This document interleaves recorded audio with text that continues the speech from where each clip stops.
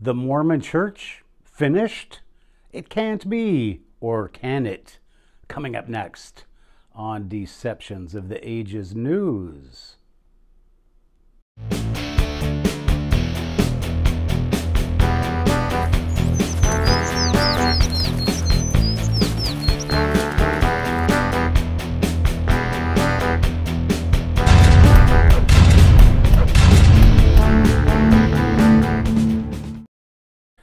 Hello, everybody, and welcome to Deceptions of the Ages News. The big story today is the Mormon Church. Are they really finished? Well, before we talk about that, let's talk about something that is almost as important, and that is you subscribing to this channel. Now, we put out videos about once a week, maybe twice a week, and I am a Senate candidate in Washington State. I'm a political figure, and we are leading the resistance. We saw Alex Jones taken down. We've seen a number of YouTube sites taken down, but we are leading the resistance. I'm actually a political candidate in Washington State, and I am fighting the fight for you guys. So all you have to do to keep updated on the news that's important to all of us is just hit that subscribe button and that little Tinkerbell kind of thing.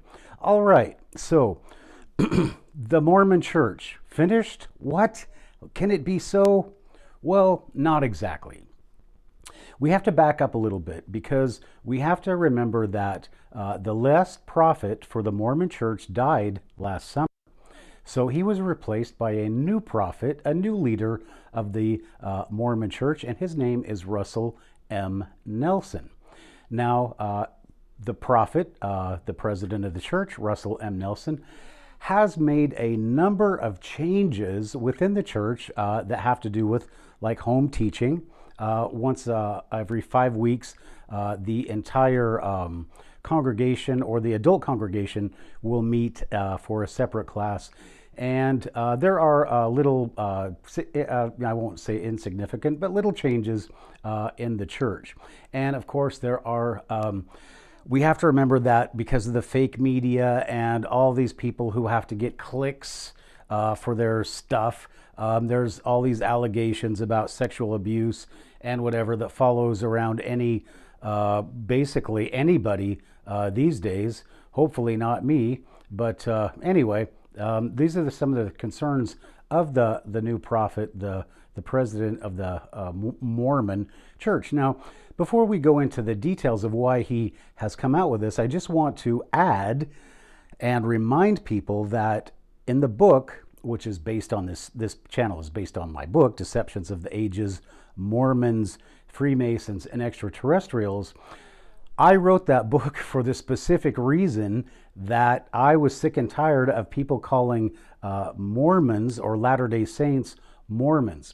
Now, the reason that people in the church are called Mormons and not Latter-day Saints is because back in the early church, people who hated the church, and it still happens now, wanted people to not think that the Latter-day Saint Church, the Church of Jesus Christ of Latter-day Saints, was actually a Christian church. So the term Mormon is based upon the scriptures, the Book of Mormon, which are a record of the people that lived in the Americas. And over time, as you can see in Deceptions of the Ages, many of the things and places and ideas that were in the Book of Mormon have actually been proven to be true, like geographic locations, syntax and grammar, pyramids in South America and Egypt, denoting a connection between the two cultures. I go into much more detail about the connection between Freemasons, Native Americans, and the Latter-day Saints, but you'll have to read the book to find that out. But the whole premise behind the book, Deceptions of the Ages, Mormons, Freemasons, and Extraterrestrials, was that there is a brainwashing, a mind control going on in our media so that you will not investigate certain things like UFOs, Mormons, or even the Freemasons, which are part of the book as well. So Russell M. Nelson, the new prophet, has come out and said that we are no longer going to be called the Mormon Church. And I was a little bit disappointed that the prophet didn't say what I said, that the term Mormon is a negative concept. It's a negative name that just basically denies the fact that the people of the Latter-day Saint Church are Christians. And there are no better Christians and no more devout Christians, I think, in the world than the people of the Latter-day Saint Church.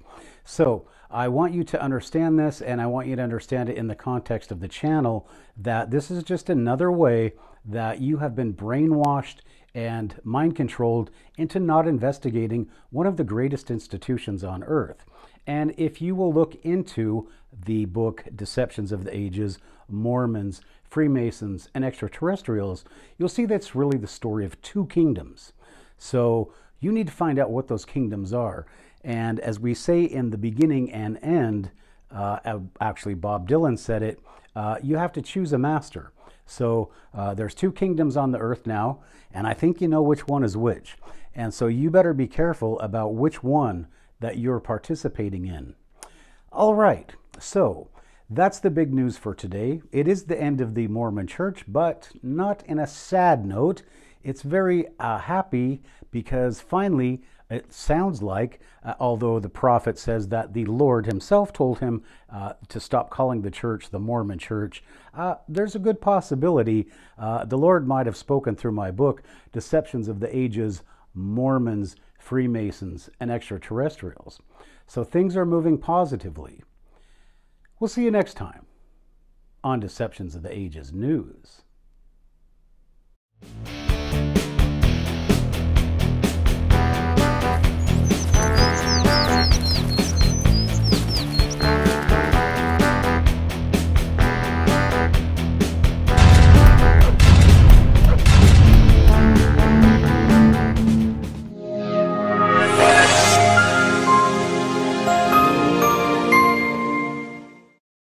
Hello everybody, and thanks for sticking around. Now, I know that you stuck around because you enjoyed the video and it really hit something within you, and you would like to see more material like this. Well, if that's the case, then I would like to ask you to consider subscribing to me on my Patreon account. Now, I will leave a link in the description below, and you don't have to pledge that much, maybe just $1, $2, or $3 a month, but I not only make videos, but I'm also an author. I have 5 great books that are available at HEINESSIGHT.com. So if you would like to consider supporting me in that respect, then not only would you be supporting me, but you'd also be getting some awesome books. And what I would like to do eventually is be one of the greatest authors in the United States. But I'm competing with major publishers, and it's very difficult, and you have to have money to do that in order to be able to produce more material. So I have many books in the works, but I just don't have the funding, and if I don't have funding, then I have to go back and find some other way to bring in money. So please consider a donation to my Patreon account, or just go ahead and buy a couple of my great books. You'll love them, and I'm sure you'll come back to buy the rest of the collection. I'm Matthew Heines.